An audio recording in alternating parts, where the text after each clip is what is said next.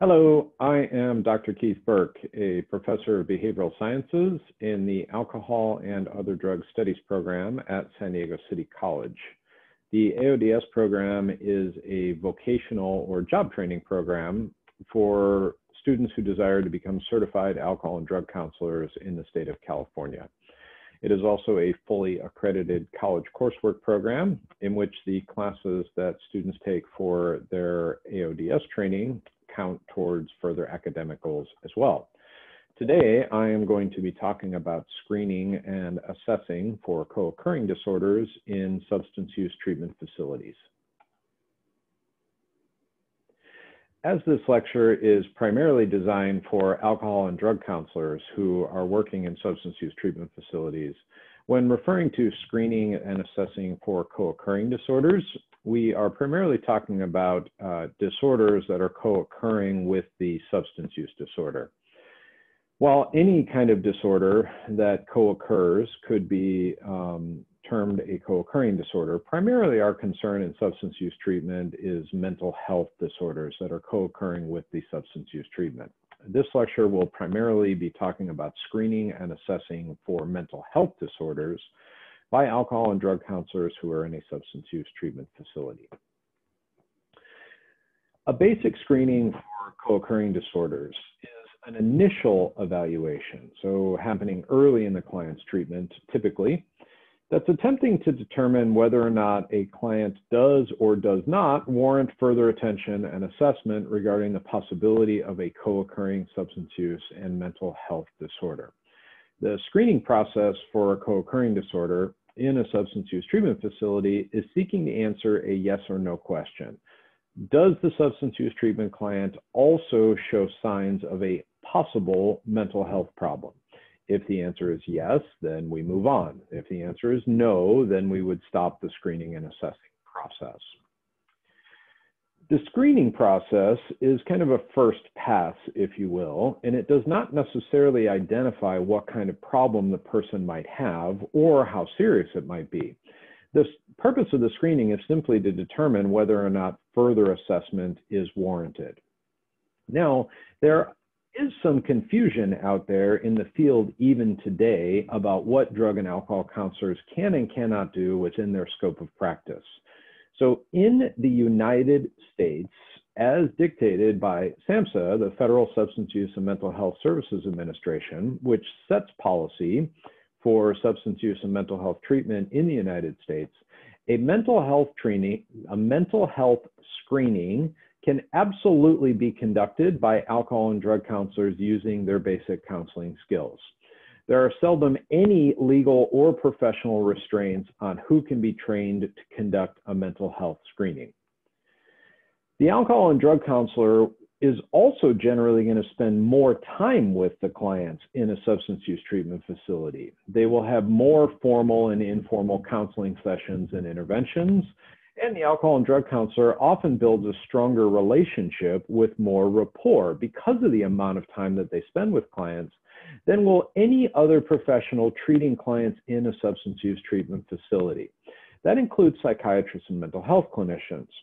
So if the facility employs mental health clinicians and psychiatrists, typically the mental health clinicians and definitely the psychiatrists are not running the same number of groups as an alcohol and drug counselor. They're not seeing the clients nearly as often as a drug and alcohol counselor.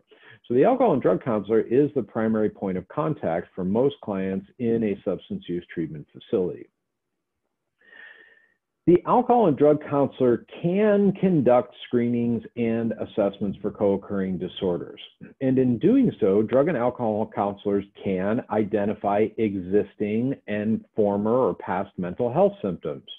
Drug and alcohol counselors can ask about current and past psychiatric medications.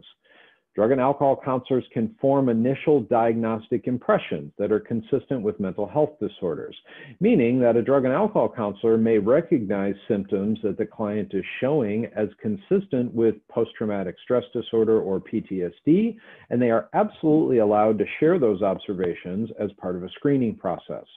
An alcohol and drug counselor can recommend additional mental health assessments, and an alcohol and drug counselor can refer to a licensed mental health clinician. Essentially, an alcohol and drug counselor can do everything that any other clinician or counselor can when it comes to attempting to determine, does this client have mental health symptoms that may warrant from further assessment? The only thing that an alcohol and drug counselor cannot do is make a formal psychiatric mental health diagnosis for the purposes of medical records, insurance billing, or legal matters, meaning that the drug and alcohol counselor cannot do a screening or an assessment and then write in the client's medical record, I have determined that this client has post-traumatic stress disorder. The alcohol and drug counselor also cannot use formal diagnostic labels in documentation as part of a conclusion, meaning that after an alcohol and drug counselor completes a screening, they cannot write, I conclude that the client has major depressive disorder. That does not mean that they cannot write down diagnostic impressions. So the client can absolutely say, this client has symptoms consistent with depression and would benefit from further mental health treatment. Or this client has symptoms that are consistent with PTSD and would benefit from further mental health assessments and treatment. It is simply a legal formality that an alcohol and drug counselor cannot do formal diagnoses, but pretty much an alcohol and drug counselor can do anything else as it relates to mental health symptoms, mental health screening, mental health assessment, and ultimately mental health treatment, which is the topic of some additional lectures. The bottom line is that the alcohol and drug counselor will likely be the frontline staff member who will see concerns first, and the alcohol and drug counselor is responsible, both ethically and in some cases legally, for determining if a client might have a mental health condition, and the alcohol and drug counselor needs to take the steps to initiate whatever it is that's going to happen next. Let's talk then about screening for co-occurring disorders. So screening for co-occurring disorders in a substance use treatment facility is typically a relatively brief process of gathering or identifying information that may determine if the client might be experiencing or showing signs of mental health or medical symptoms. Now, again, principally, we are concerned with screening for mental health symptoms in substance use treatment. Most of the time, if the client has a co-occurring medical condition, that's going to be very obvious. And most of the time, they will either already be working with a physician or it'll be a simple matter of connecting them to a physician. But the mental health symptoms often look like a substance use disorder, and vice versa. A substance use disorder could look like mental health symptoms. So the screening process is to try and determine, is this person showing signs that are consistent with some kind of mental health symptoms? And if so, whether or not that client would benefit from additional mental health or medical assessment. Also, a screening process for a co-occurring disorder is also trying to determine whether or not there are other issues that may affect the client's need for treatment. Meaning that in a screening process, if the client first comes walking in the door, we may try to determine if the client is homeless or are they stable at this point.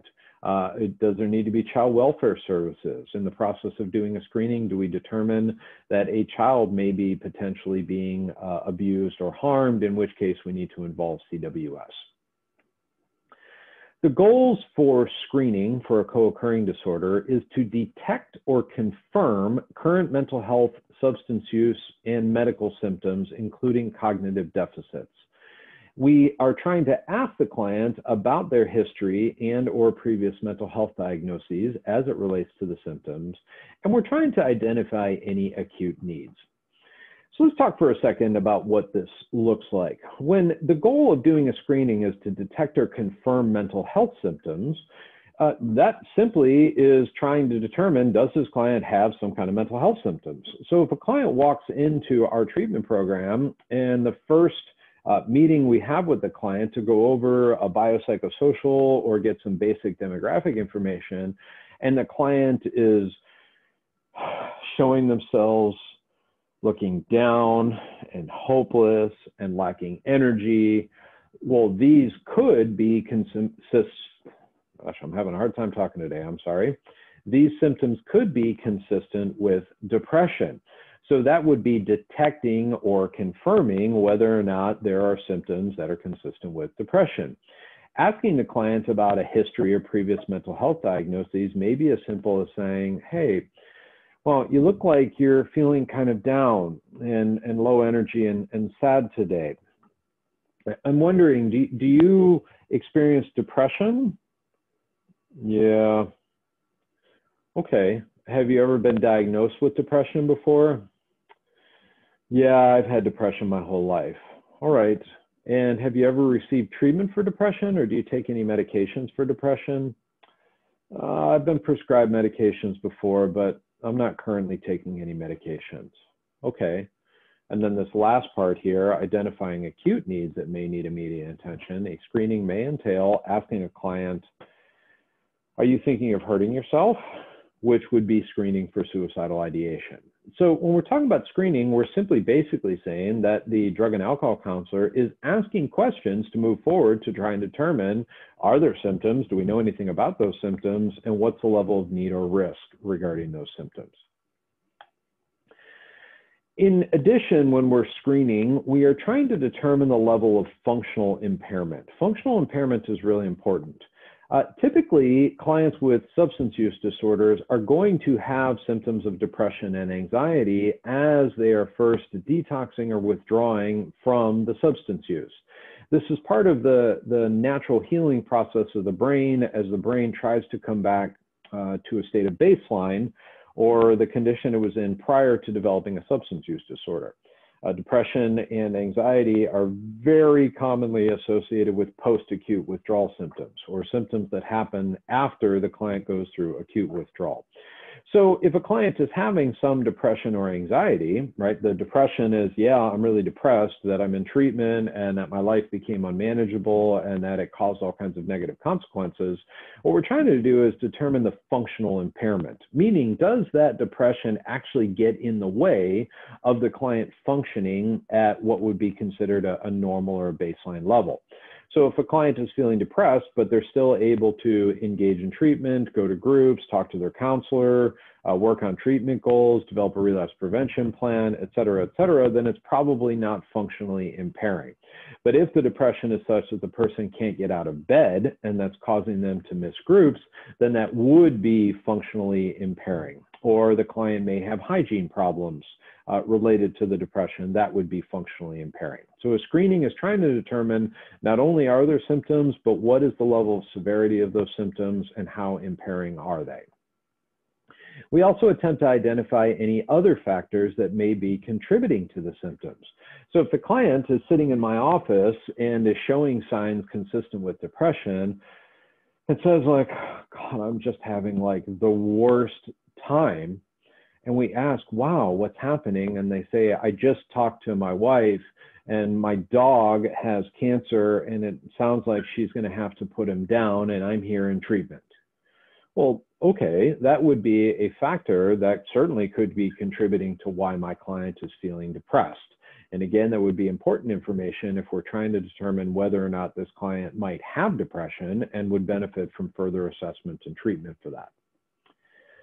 And we also, in the end, are trying to determine if we need a more comprehensive mental health or medical assessment. And if so, we're going to provide a referral.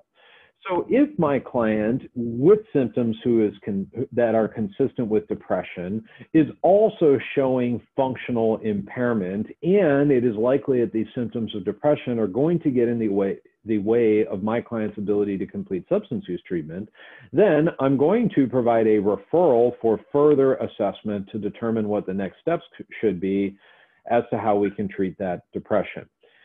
Now, in integrated treatment, when treating co-occurring disorders, any kind of referral should be a warm handoff, meaning that I'm not going to write down on a piece of paper the name of some clinician across town and say to my client, well, here, maybe you should get assessed for depression, call this person. I don't know if they're accepting clients or not, but maybe they can help. Instead, the warm handoff is to actually connect my client with someone who will be able to help them with the next steps, whether that's further assessment or whether that's crisis intervention or what have you. All So in doing a screening, there are two types of screenings that an alcohol and drug counselor will participate in. The first is a formal screening. Now, SAMHSA, the Federal Substance Abuse and Mental Health Administration, strongly recommends that a formal mental health screening is included in all intakes for clients who enter substance use treatment facilities, and the state of California has adopted that recommendation. So that if an agency is certified or licensed by the state of California to provide substance use treatment, it is a requirement that part of the intake asks questions or does a formal screening to try and determine whether or not there may be mental health symptoms or a history of mental health symptoms. Typically, in doing a formal screening, these are standardized questionnaires, meaning that the same clients are all asked the same standard questions. And when you do a formal screening, typically the answer to those questions produce cutoff scores. A cutoff score could be something as simple as if the client says yes to this question, then that means that they should be assessed further. If the client says no to this question, then they probably don't need to be assessed further. Sometimes cutoff scores may be if the client answers 3 or more of the following questions, then they should be referred to for further assessment. If they answer less than these 3 questions, then they shouldn't. Every treatment agency I know of in San Diego County, where I'm located, has questions on their intakes about mental health. And they are often just simple questions like, have you ever been diagnosed with a mental health disorder? If so, what is that disorder? Are you currently having mental health symptoms? There may be some questions about then the major mental health domains, meaning depression, anxiety, trauma, psychotic symptoms, etc. So formal screenings are fairly easy for the alcohol and drug counselor to do. For the most part, you're just going to follow whatever the standardized questionnaire is and ask the requisite follow-up questions. But most of the screening for a co-occurring disorder are going to happen informally. Typically, when clients enter substance use treatment and they do an initial intake assessment, there is often some resistance or reticence or concern about sharing too much information. And many times these formal questions may lead to a no answer, meaning that if the client is asked, have you ever had a mental health condition? Have you ever been given a diagnosis or having symptoms consistent with psychosis? The answer is no. I've done these standardized questionnaires before where a client, it's a yes and no column. The client simply circles no and draws a line all the way down the page. So that initial formal screening would suggest no, there is no mental health symptoms, thus no reason for further assessment. But we're going to have plenty of opportunity to continue interacting with that client through the course of their substance use treatment. And just because they said no when they came in the door doesn't mean definitively they do not have a mental health co-occurring disorder. So an informal screening is done more on the fly, if you will, meaning that the alcohol and drug counselor will ask questions and interview the client based on their presentation. If a client is in a group counseling setting, in a process group, let's say, or a psychoeducational group about trauma, and as the counselor is talking about symptoms of trauma, the client is showing all kinds of anxiety, sitting in their chair, and tears are starting to roll down her face, then that presentation would indicate that she may be triggered or somehow is relating to the lesson on trauma. In which case, we would do an informal screening with that client. We would follow up with them after group, or we may ask them in the group, depending upon the circumstance, about the reaction they're having to the topic. And from that, attempt to determine, has this client experienced trauma? And is this trauma, in fact, consistent with post-traumatic stress disorder or otherwise impairing them in their treatment? In these cases, there are no formal questions. It's not as if the alcohol and drug counselor in group says, oh, wait a second, and runs out of the room and grabs a formal questionnaire and comes running back in and now says to the client, can I ask you these questions? Instead, an informal screening is just asking the questions that are the right questions. Hey, you appear to be showing, that you're having a reaction to this. Hey, I'm noticing that you look like this. Hey, can you tell me what's going on? And then following up with, wow, have you ever been treated for trauma symptoms before? Yeah, I talked about it in my last treatment facility. Okay. Has anybody ever talked to you about PTSD before? Yeah, they said I had that at my last treatment facility. Who gave you that diagnosis? The psychiatrist there. Okay.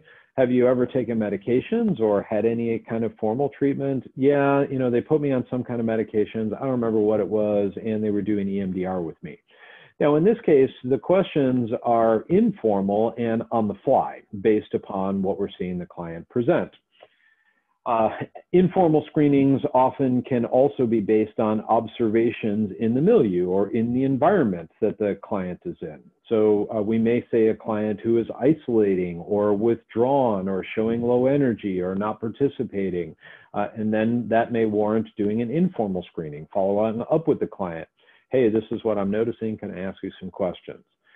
We may overhear conversations or comments from the client concerning mental health symptoms. So the client may have come in and on the formal screening, they said no to any questions related to mental health. But then in group, they make a comment saying, yeah, I've had a lot of trauma in my life too, and it's really messed me up. Okay, in that case, we're going to want to do follow-up questions or an informal screening to try and determine more about what this client means by that. Or sometimes in residential programs or facilities where the clients are living as well as getting treatment, we may overhear a conversation in the lunchroom or in the hallway or between two clients that may suggest that the client has something going on that would benefit from further questioning. Sometimes too, informal screenings are done after you get collateral information or observations from the clinical team, meaning somebody else may have overheard something or saw something. Maybe this is your client, and in group earlier on during the day, the client had a reaction to a discussion of trauma, and that facilitator comes up to you and says, hey, I didn't get a chance to follow up with the client, but he was reacting today as if he's, identifying with the topic of trauma. This is something we should probably follow up with, in which case then you would do an informal screening based on presentation. So of the two types of screening, a formal screening and an informal screening, most of the time the alcohol and drug counselor will typically be doing informal screenings on the fly based on presentation. When doing a screening, collateral contacts are extraordinarily important. So a collateral contact or a collateral is a person who may have information about the client's situation and can serve to support or corroborate information provided by the client or may add new information about the client. Collaterals could be previous treating clinicians. Maybe the client is showing symptoms that are consistent with auditory or visual hallucinations. We notice that the client often seems to be responding to something visually that nobody else is seeing, or maybe we see the client talking to himself as if he's having a conversation with somebody and nobody's there. And we ask the client, hey, I noticed you talking to somebody, what's going on? And the client freezes up and says, no, I don't know. I'm wondering if we could talk about this. No, and the client doesn't want to talk about it. But maybe we have a release of information and contact with a previous treatment facility. We reach out, to that counselor, and the counselor says, oh yeah, this client, we actually gave a diagnosis of schizophrenia based on the fact they met all these criteria.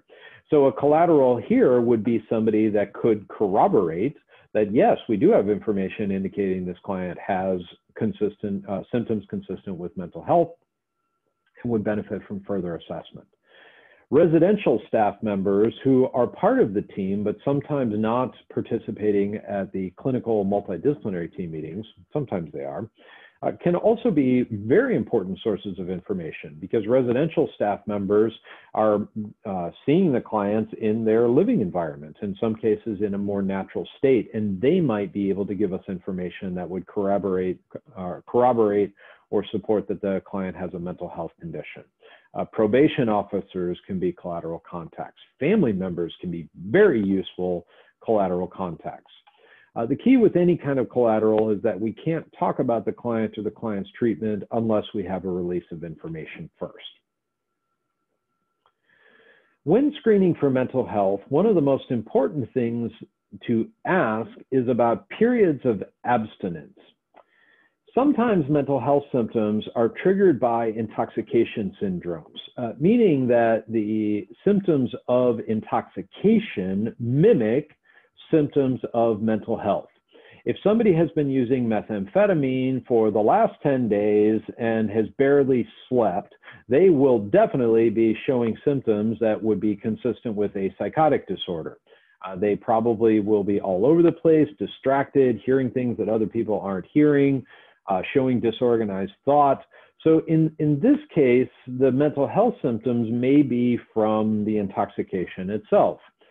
Sometimes chronic use of a substance followed by post-acute withdrawal syndrome, meaning symptoms after they've gone through acute withdrawal, may also look like mental health symptoms. Somebody who has a severe alcohol use disorder, who has been drinking consistently for a very long time, are going to show symptoms of either depression and or anxiety after they get through the acute withdrawal syndrome. That is going to be true of 90% of the people who have an alcohol use disorder. So in this case, if the person's only been sober for 3 days, then we need to try and determine, are these mental health symptoms related to post-acute withdrawal? So the simple way you do this is to just ask, when's the last time you used substances? So when mental health symptoms persist during periods of abstinence, and typically when we're talking about a period of abstinence, we're talking about a period of greater than 30 days, meaning the person has not used any substances or any intoxicating substances in more than 30 days. If that is the case, they have not used in more than 30 days, and there are still mental health symptoms, that suggests, doesn't guarantee, but it suggests that there is likely an underlying mental health condition. In some cases, it may be prudent to conduct a screening quickly upon entry to identify initial treatment needs, but then wait at least 30 days for a full mental health assessment, meaning that a client may come in, show symptoms consistent with depression, but they are withdrawing off of alcohol and a many, many years drinking habit.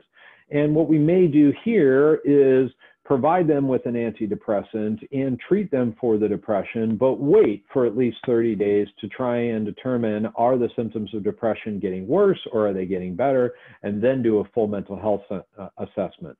But in short-term programs, like a 28-day inpatient treatment program for a substance use disorder, that may not be possible, in which case we may do the full mental health assessment earlier than that.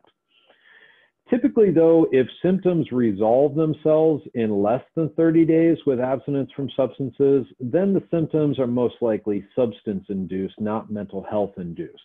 And in that case, the primary treatment goal would be to maintain abstinence from substances.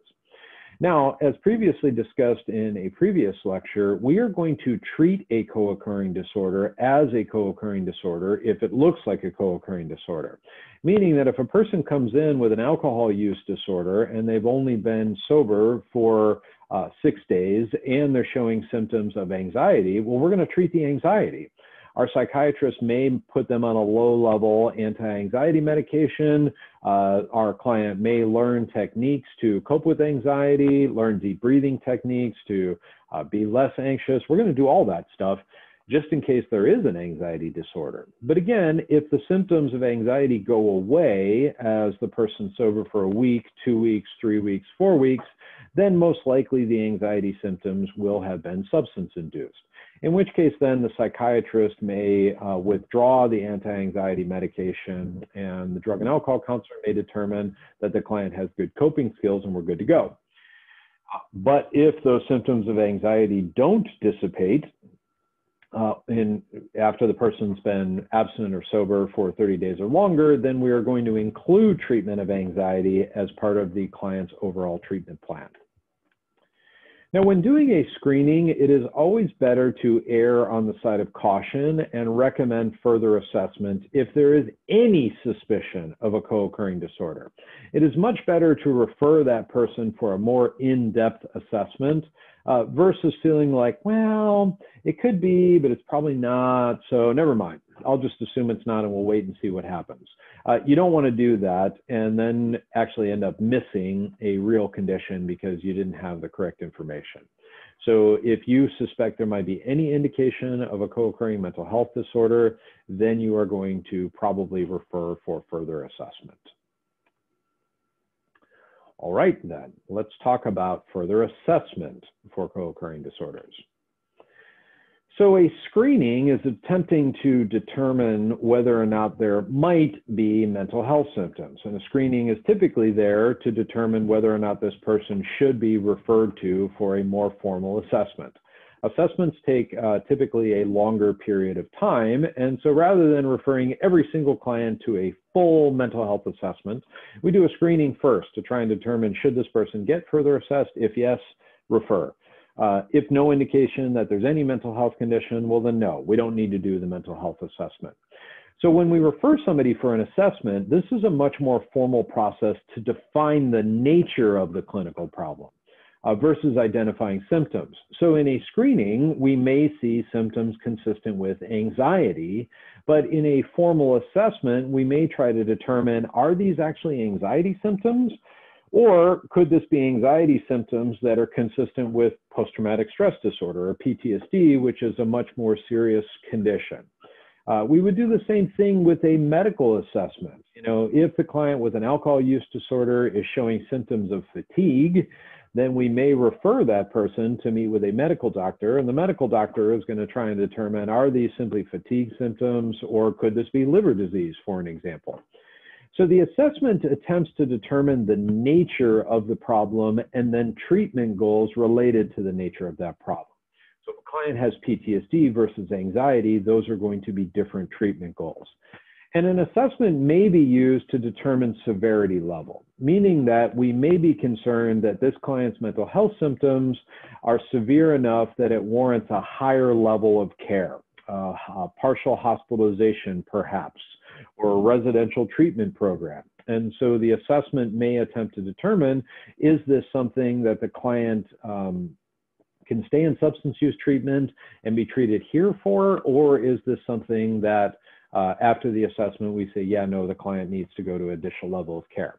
Like an example might be an eating disorder. So if a client with a history of anorexia or an eating disorder says during a screening that yes, they've been restricting their intake of calories, or they've been trying to exercise more to compensate for calories, and we do a full assessment and determine that the client is eating 3 times a day, she's just not eating enough, we may, and let's say it's, I don't know, a residential inpatient treatment program where there's enough support to do this, then we may decide to keep that person in substance use treatment, but be monitoring food intake, ask the client to commit to eating a certain number of calories per day, and as long as that happens, the client can stay in substance use treatment. But we may have a client that we're concerned because she's losing weight rapidly. We do a screening. Yes, there's a history of anorexia. She hasn't eaten in 3 days except for some fruit juice. We do a further assessment. We send out for blood levels. We see that her blood levels are abnormal because she's not eating enough calories. Then we may say, okay, this client can't stay in substance use treatment right now. We need to get her to a medical facility or to a residential eating disorder facility until we get the anorexia under control, and then she may be able to come back to our treatment facility. So the assessment is basically going into much more detail than the screening did to determine what exactly is going on with this person. Now note, an assessment may or may not lead to a formal mental health or medical diagnosis. Sometimes we refer somebody for further assessment, and in doing the further assessment determine, no, this isn't actually a mental health condition, or the symptoms of depression associated with the client losing his favorite dog to cancer is normal, and we're going to provide some additional support, but carry on with the primary substance use treatment goals. Now, alcohol and drug counselors can do an assessment for a co-occurring disorder. SAMHSA states that that is within the scope of practice for an alcohol and drug counselor. Most often this happens when practicing parallel integration, meaning that the treatment facility, the substance use treatment facility, has a sister relationship with a mental health facility, and they're working in parallel. In this case, the drug and alcohol counselor may do an assessment before referring that person to another agency. Most of the time when an alcohol and drug counselor does a formal assessment, they will follow a structured interview or questionnaire that's more detailed than a screening. For example, the Beck Depression Inventory is an evidence-based tool, assessment tool, that's used to determine the level of depression that a person has. As long as an alcohol and drug counselor has been trained on the Beck Depression Inventory, it is within their scope of practice to administer the Beck Depression Inventory, and then they may use that information when connecting that client to a psychiatrist, for an example. Now, in San Diego County, where I'm located, most of the time, the treatment facilities have multidisciplinary teams, and there's usually a mental health clinician that either works full-time or part-time along with the treatment team. Most of the time, mental health clinicians will conduct the formal assessments. That's been my experience, is that typically the alcohol and drug counselors do the screenings. Some cases, mental health clinicians do also. But then a full mental health assessment is usually done by a mental health clinician. However, an alcohol and drug counselor can do that assessment as long as they've been trained to do the assessment. In doing an assessment for mental health or for a co-occurring disorder, there is no single gold standard co-occurring disorder assessment tool, meaning there's no tool out there that's like the co-occurring assessment tool, and everybody uses the co-occurring assessment tool. That doesn't happen. Most assessment tools narrowly specialize in specific mental health or substance use disorder factors, like the Beck Depression Inventory that I just mentioned. It's a great tool for assessing depression, not such a good tool for assessing psychotic disorder like schizophrenia, for example.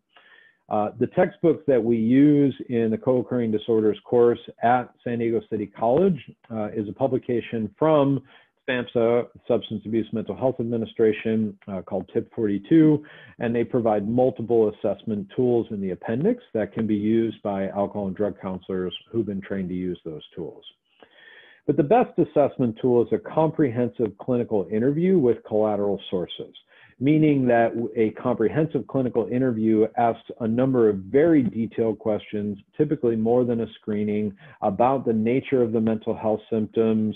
We use collateral sources like previous treating facilities, family members, etc., to determine what treatments have been used, what works, what doesn't work, in order to come up with a plan. Now, if you are doing an assessment at your treatment facility for a co-occurring disorder, you'll use whatever format your agency tells you to use. So if they have a formal questionnaire that they use for co-occurring assessments, well, then you should use that. But you always want to keep your clinical ears open, meaning that if you're asking a question from a standardized tool and the client's answer warrants follow-up questions to get clarification, then you should do those things. In the co-occurring disorders course that's taught at San Diego City College in the alcohol and drug counseling program, we typically focus on the screening, as these are the types of assessments that most often the alcohol and drug counselors will do. I'm going to need some more specific feedback on my formative assessments. So, while I'm talking about screenings and assessments, in the Alcohol and Other Drug Studies program at San Diego City College in the co-occurring disorders course, we do lots of scenario-based learning. This lesson is great to understand the concepts of doing screenings and assessments, but really, in order for an alcohol and drug counselor to be prepared to go work out there in the field with clients, you need practice.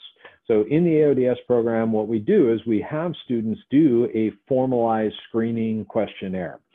We use the mental health screening form, the third edition of that, and all of the students get a chance to practice doing that assessment with a typical client. We have somebody play the role of the client, and the counselors give the assessment, and then they're given feedback. We also use scenario-based learning, in which we create scenarios where the students are clients who are given a script on how to act based on a certain type of presentation, and then the student trainees get a chance to practice doing screenings and assessments with those clients. And then we talk about what we determine from the screening, and it usually is a great discussion about things that the counselors did well and things that they could potentially improve upon. I highly recommend that anyone who's practicing to be an alcohol and drug counselor out there in the field, whatever your training program may be, that you get active scenario-based learning, because there's nothing like actively learning of what this will look like when you're actually out there in order to see what it is that you know and what it is that you don't know. Now, I'm going to talk briefly about the ASAM criteria and work here in San Diego County, where we are located. So the American Society for Addictive Medicine, or ASAM for short, developed a particular type of assessment, the ASAM assessment, to identify criteria that are associated with different levels of problematic substance use. The criteria that the ASAM uses essentially establishes guidelines then for the type of treatment placement that's most appropriate, meaning based on the answer to your assessment, it may be most appropriate for you to go to an outpatient treatment program, or maybe based on the answers, it's more appropriate that you go to an inpatient treatment program or a partial hospitalization program. Through the use of the ASAM assessment, using different questions, the client is given a score based on that criteria to give a recommendation for the anticipated level of care and the risk levels for treatment planning. So ASAM's goal is to make standardized the treatment placement recommendations in order to make treatment planning more efficient. Here in San Diego County, any substance use treatment facility that utilizes California Drug Medi-Cal funding is required to use the ASAM assessment as criteria for providing and being reimbursed for services. Now note that California Drug Medi-Cal is a funder. There are many ways that treatment agencies get funded for the services that they provide. Not all treatment facilities use California Drug Medi-Cal funding. California Drug Medi-Cal funding is essentially state money that's provided so that people who are in lower income brackets, who might not otherwise be able to afford substance use treatment, are able to get the substance use treatment that they need. And what happens is the treatment facility then submits a bill to essentially the state of California in order to get paid for the services that they're providing. Other treatment facilities use insurance, private insurance companies. So if the client has Blue Cross Blue Shield, then the treatment facility will submit a bill to Blue Cross Blue Shield and they will reimburse. Or maybe the client is private pay. They don't have insurance, but they're able to afford treatment. And so in this case, the client's given a bill and the client pays for it. So whoever's paying for the treatment is the funder. And funders are given a fairly large degree of latitude in terms of what they can ask for. So California Drug Medi-Cal has said, if you want our money, then you have to use the ASAM assessment in order to get reimbursed. The ASAM criteria is something that is talked about in another course in the AODS program, the AODS 156 case management course.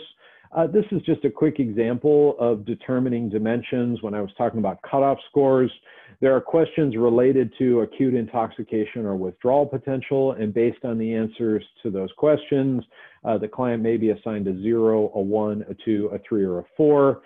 Same thing with biomedical conditions and complications. Through a series of questions, the client will be scored at a 0, 1, 2, 3, or 4. And then based on these scores, that determines client placement. So here's the thing. If you end up doing your internship or working for an agency that uses the ASAM criteria assessment, you will be trained at your job on how to do the ASAM criteria assessment. If you are working for an agency that doesn't use the ASAM criteria assessment, but they use a different type of screening and assessment, you're going to get trained in whatever kind of screening and assessment they use. So a lot of times students hear about these screening and assessment tools and they're like, oh, the ASAM, I heard about the ASAM. What's the ASAM? Don't worry about it. If it's relevant for you in the job that you do, then you will get learned and trained in that particular type of assessment as needed. All right, so that ends today's lecture on screening and assessment for co-occurring disorders. I hope you found this helpful and that you have the opportunity to practice in your training programs.